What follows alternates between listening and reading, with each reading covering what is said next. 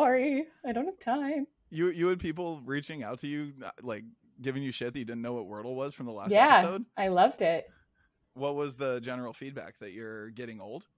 Uh, yeah, maybe. No, actually, it was more so like, this is actually a policy wonk that we have a good network with. And he was just like, love the episode, but you don't know about Wordle? I was like, I'm not super engaged. I mean, I'm struggling to still be friends with you afterwards. I've never used Wordle in my life. I think I said that in the Exactly. episode. But I know what it is because I have, eyes and ears and I listen and watch things. But that's actually what we were just saying, is that we've both been a little bit busy and maybe have missed a lot of the news. So the irony of that, let's start our news show, since neither of us is paying attention really to the news and putting our head deep in the sand. There's obviously some things going on in the international world that we are all aware of. And I think we're all also aware that Lindsay and I are not the people that should be commenting or having any kind of nuanced opinion on that. So we're not going to talk about that today. What we are going to talk about is something closer to home, closer to us, the Atomic Fundraise. So before we get to that, Lindsay, how are you? How have you been since last time? I'm very well. A little tired. We did have a big announcement. And to be clear, actually, there were two Atomic announcements yesterday. Atomic the Fund, which they raised and closed a new fund, but Atomic Financial, which we'll get into, raised a 40 million Series B, and we announced it yesterday. It's just it's raining atoms all over the place. Basically. It's raining atoms. Well, to not go off into the topic that we are not well versed to talk about, there was a atomic plant that blew up, so that also took some of the news away. So it was very hard. But again, thoughts and prayers out to everybody out in Ukraine. Thankfully, we don't have a team member out there, but for fintech companies we work with that do, like, we feel terrible for them. And there's a lot of them. I mean, I know we were going to not talk about this, but the amount of technical talent in Ukraine is fucking deep. Like, back when I was a product manager, I was building like outsourced products for Sprint and for smaller companies here in KC. And I had multiple teams that I worked with in the Ukraine, and they were so good. And I'm sure it's impacting U.S. technology in a lot of ways. I mean, beyond what we see in the news, like the nuance, like actual shipping of code. And Europe in general, right? If you brush off from SWIFT, that impacts all of us. And certainly crypto narratives have been top and center. There is alternatives to moving currency outside of SWIFT, and it's a very interesting time. And may we live in interesting times is a fucking A, ain't that a statement of the day? If anybody doesn't have deep knowledge of Swift, by the way, which I absolutely did not and still don't, Simon Taylor did an awesome breakdown of it in his newsletter last week. I want to say that was last week. But anyways, shouts out to Simon. And if you don't know anything about Swift, or you're like, what is all of this? Which, if you're listening to For Fintech's Sake, you probably at least have some sense. But he explained it in a really interesting way, because I definitely always thought it was like payment rails, not a messaging system. So that was very cool to learn, and I had no idea. I worked at DTCC, so Swift was a primary mechanism. But I knew about the messaging side of things. Yeah, you also generally are aware of how, I'm confused still about how you know the technical shit I'm like, how do you find the time to understand these things? The arc of my career is not standard. It is a jungle. It's a jungle gym, not a ladder. It's a roller coaster, not an arc. Fair enough. Yeah. And the roller coaster, my friend, the highs are high right now. The highs are high, and highs are highs, lows are lows. Lows are lows. Lows are lows. So one of the reasons we do this on Fridays, before we get into the fundraise stuff, is because you do Fintech Fridays on Fridays, hence the name. Mm-hmm. And I'm generally running all over the place and don't make it into Fintech Fridays, so I get to selfishly just get you to give me a little update. So what did you talk about today? And also, I don't know if we've ever done this on air before, so what is Fintech Fridays for folks that maybe would want to tune in? Well, it is a bunch of payment and fintech nerds, very similar to you and I, that get together to host a conversation with an entrepreneur that's building something in the fintech and or crypto space. We did a big series at the top of the year talking about DAOs, ICOs, NFTs. And then today we talked about fraud and fighting fraud, and how do you use new forms of authentication and biometrics. And the guest today was Soups, the CEO and co-founder of Sardine. Dude, the sardine soup himself. I love right. Soups. I wonder if he I was like, sardine soup sounds terrible, but no, I'm never gonna forget it. Yeah, I don't think somebody the other day we were talking about him and they were like, "Oh, he's the CEO of Sardine," and I was like, "Yeah, you don't have the memory mechanism of sardine soup in your head automatically the first moment you met him." Like, that's just how it works. Yeah, exactly. And their growth has been incredible. They announced their Series A from Andreessen, Experian, and the participation from Nika last month. And since then, they've added another 20 customers, and they're growing pretty wildly without any outbound marketing, because we had actually chatted about marketing people and if I knew anybody that could help them scale. But the organic in the beginning, and very similar to Atomic, is when you solve a really hard pain point that's felt acutely for founders, the gravitational pull from them for your product, you don't realize until you're on the other side of it, where people are ripping it from you, it's breaking, and you're patching things. And that's a good thing because they continue to stay on as customers because they believe in you, want to fight the fight with you. But it also just speaks to you're solving a real problem, and that is what they have been able to build. So being able to open a consumer bank account and fund it is one of their primary use cases, one of ours, ironically. But how do you move money in a digital world where you don't have the ability to authenticate them in a branch?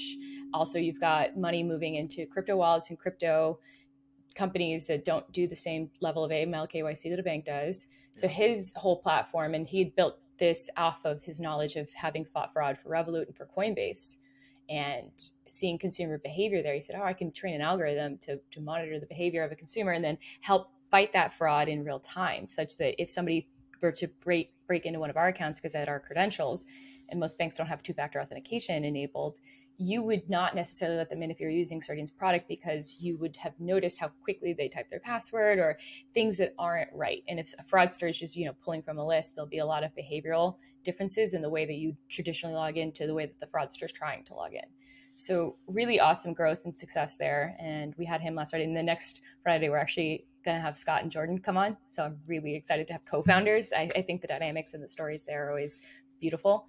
Today, we did have one of the Sardine co-founders, but Twitter Spaces wasn't really working for us. Hopefully Riverside will serve us better. Yeah. And I love the Soups thing. The whole thing was just like an interview with Soups basically, and just talking about like fraud in general and that kind of thing.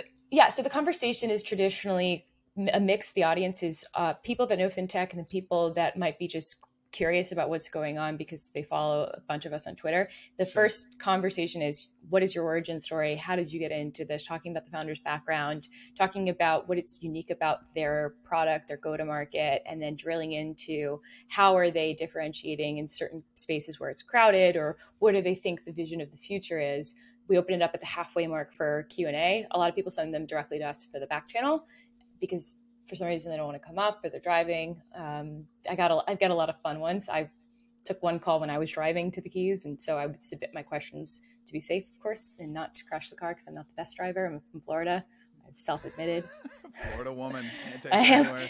I'm a Florida. Hey, I made it to and from the Keys, and I did a Fintech Friday on the road, so it's possible. But we like to have a conversation, to your point, and that's what we do here. And I think that that's the best style of content because it is something that's relatable, and we ask the questions that people want to ask, and we also have no hubris around it. A lot of the crypto conversations, I was not as active because I don't have a horse in that fight, but we have super active crypto enthusiasts, and you are among them. So you should have probably just taken my spot and hopped in. We've also had the Money 2020 women join us. We had Scarlett on. And she helped Keisha and Rachel, right? Last year. Yeah. Yep. I thought it would be a good way to close out what was a very packed conference season until December when we all shut back down again. But now we're back. We're back. So we toy with the format, but we find that just having entrepreneurs unpack their story in a real live format versus doing the recording, and then depending on who you're doing the podcast with, that news might already be stale because fintech is moving so fast, right? We talked in December we talked at the top of February. We just closed our Series B. That's how fast things move. Yeah, that's candidly that round was closed, but I figured there was there were some things that were already done there. I mean, was it? Let me ask the first question about it. So for the context for listeners, well, first things first. Shout out to Fintech Fridays. Shout out to Soups. Shout out to Sardine. Holla, holla, holla, holla, holla, holla, holla. Now that we put a holla holla bow on that, let's move on to the fundraise. So holla back if you're interested in anything we just discussed. Following forward. So listeners, I specifically have done my due diligence to know nothing about the fundraise and nothing about what we're going to talk about other than the funding amount, which I saw in what Lindsay sent me, which was $40 million. I proceeded to read nothing else so that I could ask all the first principles questions. So first things first, in the world that we live in today, pretty much every round that I've heard of, if they want to say it or not, has been preemptive. Was this preemptive? Was this yes. Like, how did this come about? Tell me like the formation of this, at least a little bit. Yeah, it was a preemptive round. Our new investor, Mercado, and Brian Sanders, who will be joining the Atomic board, came to us. They have had a deep relationship with Jordan and Scott. They were previously co-founders, as you know, of Unbill, a business that they eventually sold to Q2. And Brian and Jordan have had a great relationship, and he's wanted to work with us. And in our market, payroll connectivity, we've seen a lot of interest, not only from investors, but also customers. So we've grown quite quickly. When we launched in December of 2020, we had about 5 customers using our first live product deposit, the ability to switch a consumer's deposit from, say, a high fee-bearing account to a no fee-bearing account, then have built out use cases within that functionality, such as fractional deposit switch to fund things either as a percentage or a fixed amount, and then verify, which is the ability to verify consumers' employment data, income data, built out derived data points to help consumers that don't have a credit history be able to qualify for financial products. And the use cases have just grown and expanded quite quickly. So when we had announced the Series A back in October, we were already at a pretty healthy, we had a lot of runway. And when they wanted to come work with us, it was also an uncertain time in the economy right before we all got hit by COVID again in December. And now we have interesting global challenges and interest rates rising. So this ethos that Jordan has instilled upon me is you raise money when it wants to be raised. And it's something that he said on your podcast. And they are the right partners for us. And then, of course, our existing investors, Greylock, co-led the investment, Core Innovation Capital, Portage, ATX Venture Partners, they all came to the table and said, we want to be a part of this. Let's continue.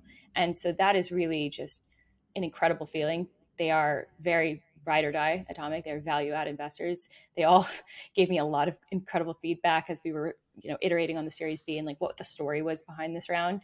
And the growth just in this market for most fintech companies has been exponential. And it seems like a fast follow on, but it is the right time for us. And we are going to go into new products and new use cases and hopefully continue to build a best in class customer success team. Yeah. I mean, I guess it feels fast, but also at the same time, it doesn't. Like thinking back to that interview that I did with Jordan, that conversation that I had with Jordan, he did that. I just smacked myself in the face with my microphone. Everybody, we're fine. He did say raise the money when it wants to be raised, but also another piece of that conversation was that he was getting term sheets that were, twice as big, 3 times as big as the one that he accepted for the Series A. And from what I haven't caught up with him in a little while, but from last chat and just knowing, chatting with you occasionally, like it's not like people aren't trying to give money to Atomic. So I'm sure that there's a piece of it where like you could have raised a lot more in that first round and maybe set this off a little further, but also you kind of probably did the right thing for shareholders by just doing getting in an evaluation that wasn't totally bonkers and then, proving out, peeling back the layer of the onion and then taking the next step as you are now, and somehow we live in a world where $40 million is almost like not a gigantic amount of money. Somehow it is it personally is a huge amount of money. It's fucking huge. It's fucking huge. But somehow we live in a world where like a $40 million raise is like, it's not as big as some. To your point, there was a Series B done at $1 billion a couple weeks ago, and it's a very early stage company. So the rounds, valuations, and the size of rounds are not in line with what one used to traditionally believe is the size and the stages. And but I think from a financial standpoint, like you do need to have revenues, you do need to have customers, you do need to have a working business model. Yeah, I'm not saying that this is a small round. I'm saying this is a rational round. And the thing that I actually have liked, it's also a rational valuation. To your point, from the perspective of not only the investors, but the early employees that join this organization, they will have real skin in this game. To take a valuation at a 500 or 1 billion at a Series B, like I am challenged to believe that that company is going to get bought such that the early stage employees will have any upside, unless they were earlier. But even then, the capital gains tax, if you exercise, depending on if you have ISOs or NSOs or RSUs, there's a lot of complexity here. So for any company that's fighting for talent in this market, you really should lean into doing what's best by your employees. And Jordan and Scott have always done that. Which is contradictory to a lot of what you hear in... It's contradictory to what you actually see done. A lot of founders say that. That's what I'm trying to say. A lot of founders say that, but then there's always, the aftermath. Like WeWork in particular is a terrible example where early employees got absolutely nothing. Yeah. It's a terribly great example. It's a perfect example that's horrible. Yeah. Yeah. And it happens, and it's incumbent upon early stage employees to educate themselves, but there's not a lot of good...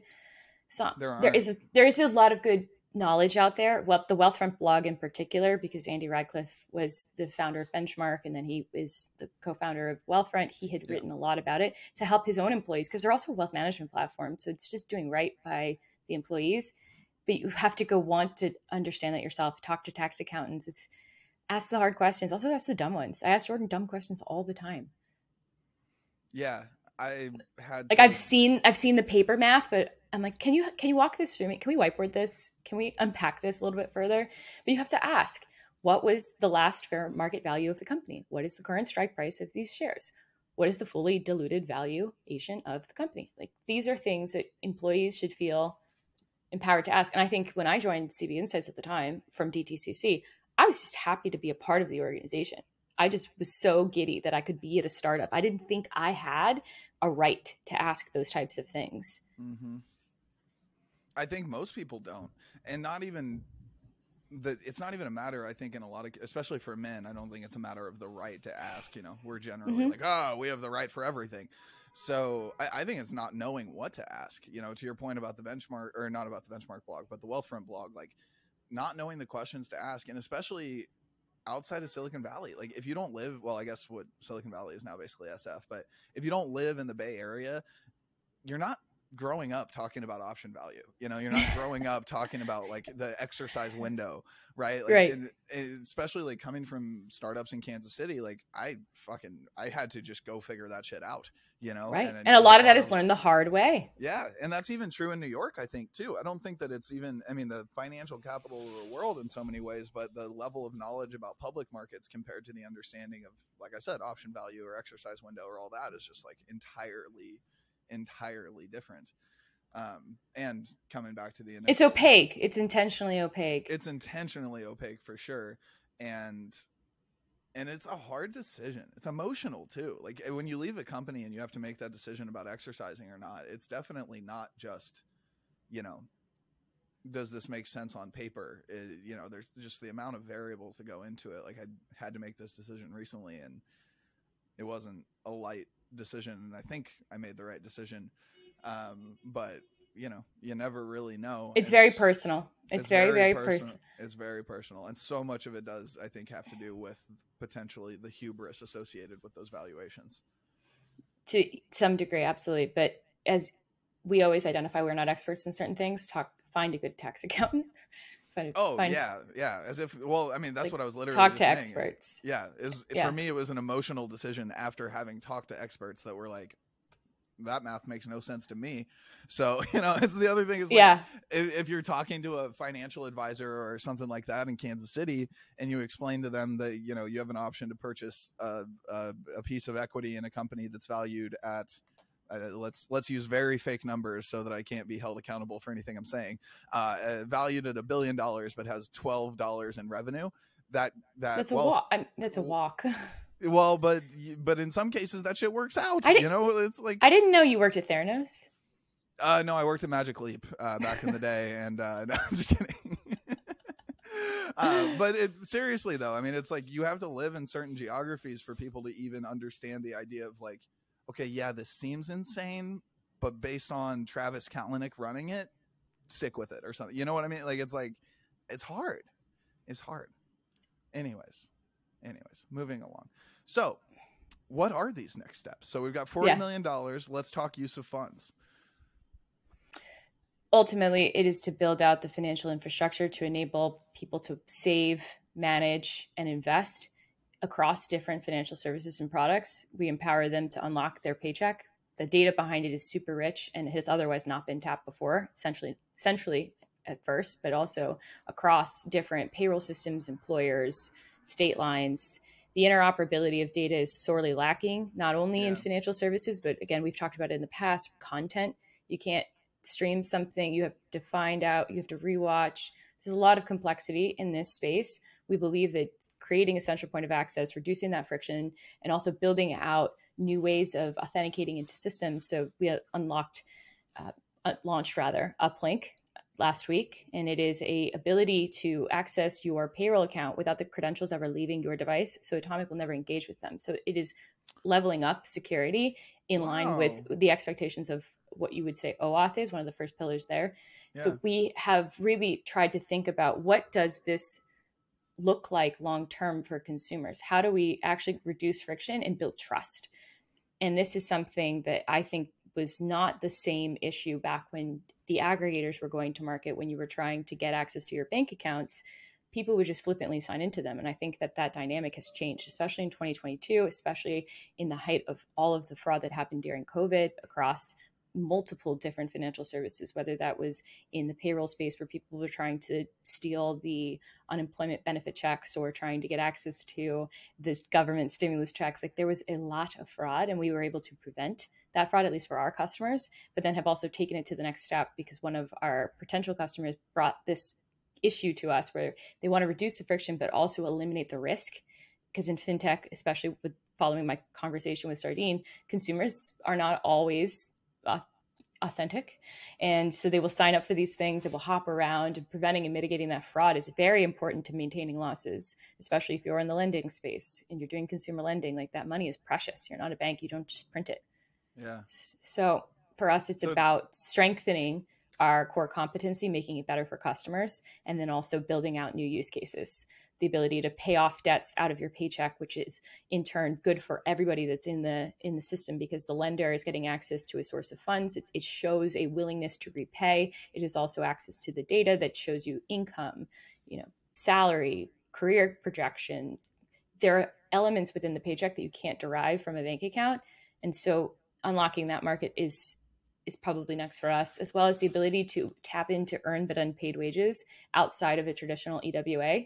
So if you were working today with a employer, you could then call it EWA. But if you're working outside of that, something like a Bridget or an Earnin does income smoothing in between, that's technically lending. And that's how the CFPB will likely regulate it. We're still waiting on that guidance. Outside of that, what if you could tap into the payroll system to see time worked, time and attendance data, also that the person has been employed, they're pretty legitimate, but their employer today doesn't offer EWA as a benefit. You could democratize access to that by bringing it outside of the system. Which, okay, gotcha. So to your point, like a couple companies are doing this in certain ways already, but what you're saying, I think financial institutions could offer it as a benefit. So building it actually as a piece of infrastructure that becomes a kind of accepted, ubiquitous thing in the world. That is an interesting way to think about the world. And the caveat of that for me personally is to offset charging for overdraft fees and actually adding a service. You're creating, engendering goodwill. It's a benefit that we already know is proven to increase employee retention. Employees are often seeking it out now. Employers are desperate to find new benefits to retain their employee base and attract new ones. They're upping the salaries, they're upping the 401ks, but they're finding new ways to compete in the most competitive job market on the planet, which was not the same for you and I when we were coming out of school. But that's an understatement. I just yeah. When I switched from DTCC to a startup, I had to have my salary. That is not what's happening in this market, but that's okay. It's a learning mechanism, and I wouldn't change it for the world. Yeah, I hadn't thought about that. I've been feeling really bad for folks coming out of college or like, missing their senior year of high school, or, whatever right now. But a lot of those kids got to build their businesses, playing crypto, trade GameStop. Yeah. Stop. They downloaded GameStop stop. And their life went south. They YOLO'd. I do feel bad in terms of the mentoring relationships that they missed out on, but they're so digitally connected to begin with. Like, they probably would have had those relationships online anyways. And if anything, it brought more mentors to the table because most people didn't communicate over Zoom. I loved doing Zoom calls as an analyst because I couldn't travel. I was in New York. I'd want to talk to people in San Francisco. I'd be like, and if you're okay to like FaceTime or Zoom, I would call it VC, video chat. And now it's common. Most people are okay to communicate that way. But prior to that, it was like kind of awkward to ask them. It's like, oh, like, yeah, let's hop on a call. I'm like, would you want a video chat? You're right. It was almost like asking somebody to go steady or something. Yes, exactly. It felt like I was asking. If I asked for it, it felt like I was asking them for a date or something. I was like, this would be nice to see you. I'm much better in person, I promise. That's true. It's that pendulum has swung in some really weird ways too, where like I've seen it, like some people are like, I value my sanity, I'm never turning my video on again, and other people that just always, anyways, totally separate. Let's go back to the fundraise. So one of the questions that I have about your market that I don't understand totally, obviously there's a lot of overlap between like the way that the Plaids of the world kind of work infrastructure wise and the way the Atomics of the world work infrastructure wise. Plaid has the issue of these thousands of banks, right? And a big part of why they need so many engineers is to build the automation into the banks and avoid screen scraping everything. And like, actually, well, they also need access to the APIs. Correct. And they need the pipes to actually maintain and work. And that's not something that a small group of engineers generally can do. How much of that is true in the payroll market? Like, are there, I don't know how many payroll providers there even are. And I'm guessing thousands. Like thousands. There's thousands. Okay. Yeah. Some people have a payroll system for their own solo entrepreneurship. So SMBs that are 1 to 2 employees, sole proprietors, they run their own payroll. And then that's kind of why you've seen the rise of this embedded payroll system. So the checks of the world and so honestly, the 450 integrations that we have and maintain today covers 75% of the workforce. So ADP in particular, that covers one in 6. But within ADP, there's 5 different infrastructures because they've acquired businesses over time. And people also white label these solutions. So trying to map out the portal. So say you are using a white label solution of ADP because you work at a different organization, but the front end looks like your employer, the end employee, so the consumer that we liaise with via their financial app, doesn't necessarily know who they use. So building out that mapping is something that Plaid didn't have to necessarily do because you're just going direct. Who is your bank? We're asking either who pays you or we're asking who your payroll system is. And then in the case of unemployment, if they're an unemployed worker, what state are you in? What state unemployment? And the complexity here is within financial institutions, most of them have an API. It's not made public because in this country we do not have open banking such that Europe has, and it requires the banks to open up their APIs to third-party developers and you can get certifications and so forth. We are working on that in this country via the CFPB and the executive order that we've chatted about in the past. But without that regulation, companies like Plaid have had to take creative tactics to get access to this financial data that is otherwise the consumers. And so the ethos there is the banks had long believed it was their data and that the Plaids of the world were extracting it when really they were acting on behalf of the consumer. And that is ultimately the consumer's right to access their financial data. And that fight is being actively fought today. But again, it's something that the banks couldn't stop. They could cut off the API, creating friction for the end consumer, which in that scenario, as a consumer, I would just go complain. I would go lodge a complaint. And if you file a dispute against a merchant, if you tell that merchant, they're probably likely to refund the money. They don't want that. And then banks don't want that either. Fast forward to 2022/2021, those same banks are now investing in the space, which we did chat about, I think, in one of our previous podcasts. But the point is, they've now recognized the inevitability of financial infrastructure. And it has also made drastic improvements for them. What also separates us outside of being a lot messier is that we're not extracting a relationship from a payroll provider. We're actually augmenting their ability to service their end consumer. They treat their that's interesting. Right? Yeah. We're not switching their payroll system. Yeah, the incentive mix is very different. That's true. Yeah, we are creating what could otherwise potentially be viewed as a more sticky relationship Yeah, it reminds me, now that I think about it, like a lot of the retirement world. Like when I was working at Bloom, so specifically in held away 401k accounts, right? Because of the nature of the employer being the key piece of it. It's like Fidelity for like Cerner's a big local company, right? With thousands and tens of thousands of employees. They had their own like Cerner portal to get into Fidelity, right? Versus like a lot of, 20-person companies that partner with Fidelity for their 401k. You just go to fidelity.com/401k or whatever it is. And just like the ways there were like 75 different ways to break Fidelity, and we would generally find a way to do it. But then on top of that, there were, 400 other custodians that we were trying to build automation for, but it sounds very, very, very similar and very, very, very painful in a lot of situations. So in that scenario, I wouldn't understand why you wouldn't want to hire somebody in the infrastructure space to kind of help you fix and maintain that. But well, don't get me started on that. We don't need to go back into how technology could have been built differently in the past to make it more valuable. But that being said, at least you're building technology in a way that it's going to be valuable and add value to the world in the future. So fucking A, congrats. That's the takeaway. Let's go. Well, I want to tell you a fun story if we still have time. We got time. Hold on. Actually, I'm a touch late for something, but oops, that happens sometimes. I'm not editing this out, so whoever it is that you're late for, if they listen to this, are going to hear you say that. I'm sorry. I'm terrible. It's actually about my development, to be quite honest. I'm in 2022. I want to level myself up as a leader. So I've been spending time working with a coach, and it is something that is important to me. So pushing it off, again, you can't find time, you make time. Correct. And so this is something I will do next.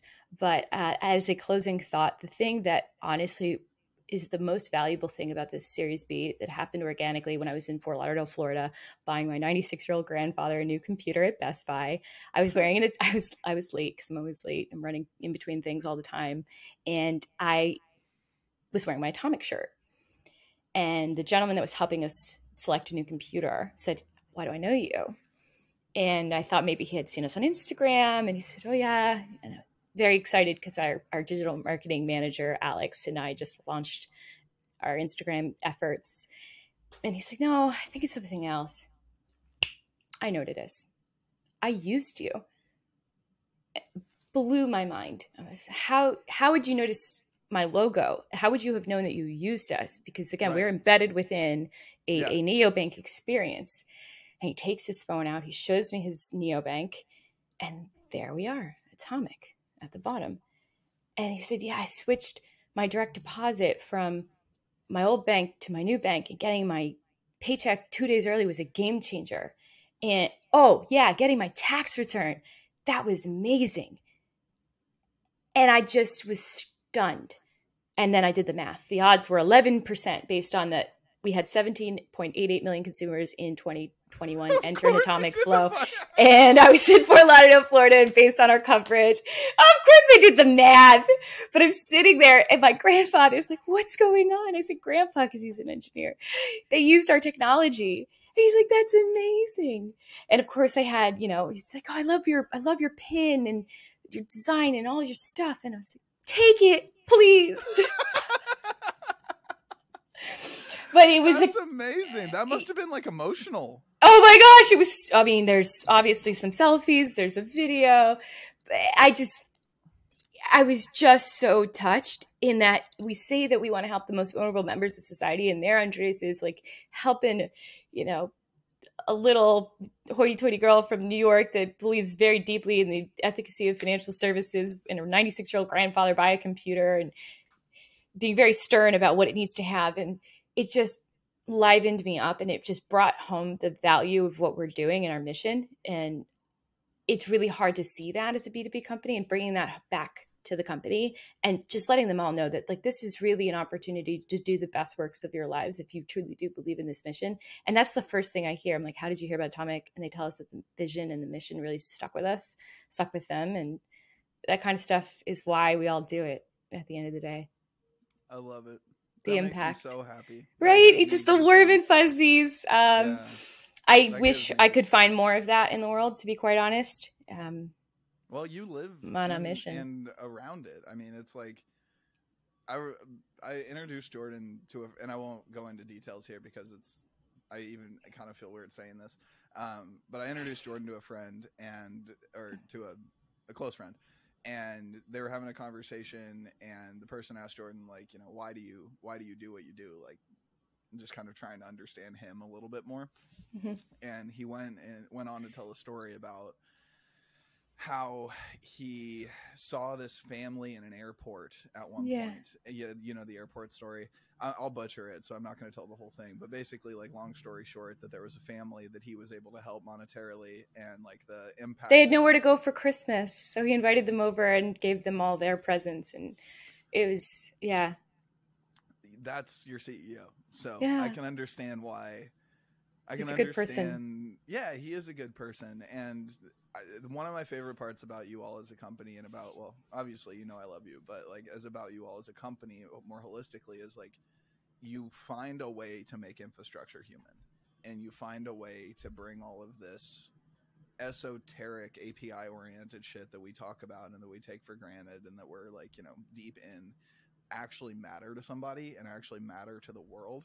And I just it inspires me to like continue to give a fuck about this industry and to continue to try and make a difference in it. So anyways, this is officially too much of a love fest. I'm not comfortable anymore. We need to be meaner to each other, and that's all I got.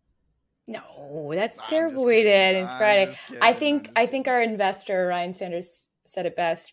There's an ability to do good by people as well as do well as a company, and those things are not mutually exclusive. Yeah. I think that we're coming to a place in the world where, you know, I mean, if there's any goodness that's coming out of cancel culture, maybe it is that, you know, maybe it is the idea of just like holding people and companies to a higher standard, and hopefully cancel culture changes the way that it handles everything. But maybe that's the positive, you know, maybe that's where some of the silver lining is. I'm optimistic. Ever the optimist. It was lovely to see you. I'm going to go work on myself. All right. Go improve. Constant.